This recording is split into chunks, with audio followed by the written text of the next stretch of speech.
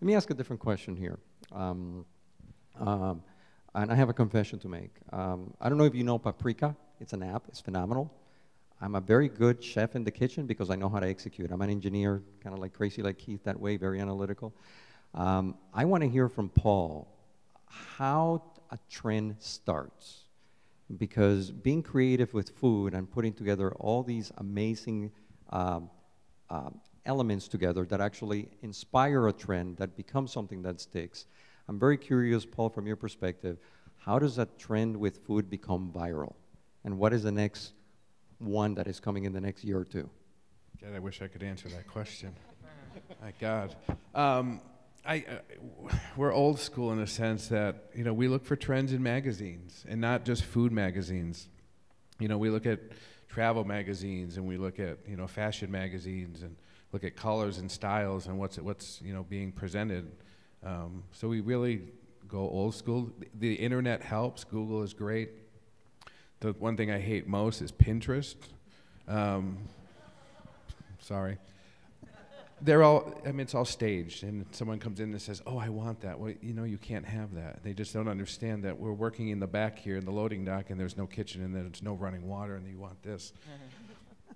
So Pinterest also, social media creates trends and stuff. I think trend is a trend, and that's why we call it that. We recycle and we re-innovate things. What we tend to recycle is ethnic cuisines. Italian comes in, it goes out. 2 or 3 years ago, Vietnamese and banh mi shops were popping up all over Chicago. Now every fifth restaurant is a ramen noodle shop. So what they come, they go. So it's really hard to say what's next. If I had to predict what's next, I think with the opening of Cuba, I think that's going to be the next. I think we're going to see a lot of Cuban rums and a lot of Cuban cuisines coming into our country. Con gris y ropa vieja. Okay, I love it. Linda, the world's very big and you're trying to make it smaller, connecting all these big players with, distribution.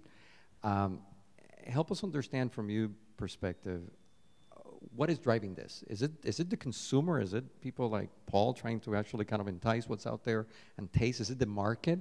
Or is it some regulation or some other actor out there that is actually pushing this aspect of, what we are about to eat next? It's both. I think it's driven by the end user. It's driven by Chicago Public Schools, Evanston. It's driven by the end user, obviously, definitely.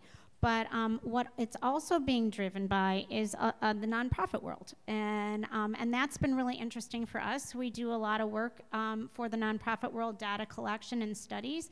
And really, a lot of it is in the higher ed space. So it's very specifically being driven by university students.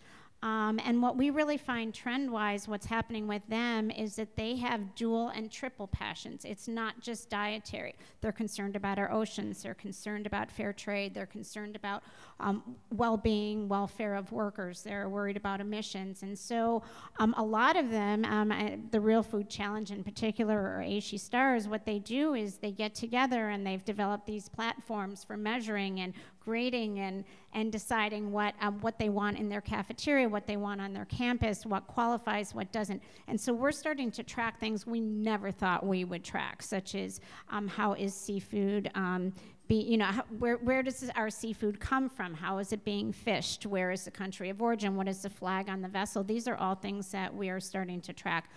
So I would say that it's consumer-driven and user-driven, but there's a lot of pressure from the nonprofit world and a lot of pressure from young people.